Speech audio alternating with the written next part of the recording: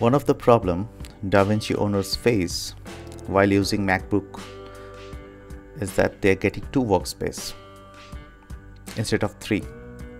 So to solve this problem, just go to System Preferences, then click on Display, and under the resolution just click on Scaled, and from the default 1728 by 1117 just change it to 2056 by 1329.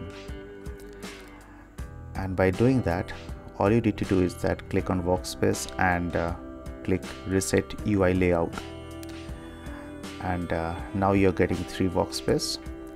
I hope your problem is solved. Thanks for watching the video.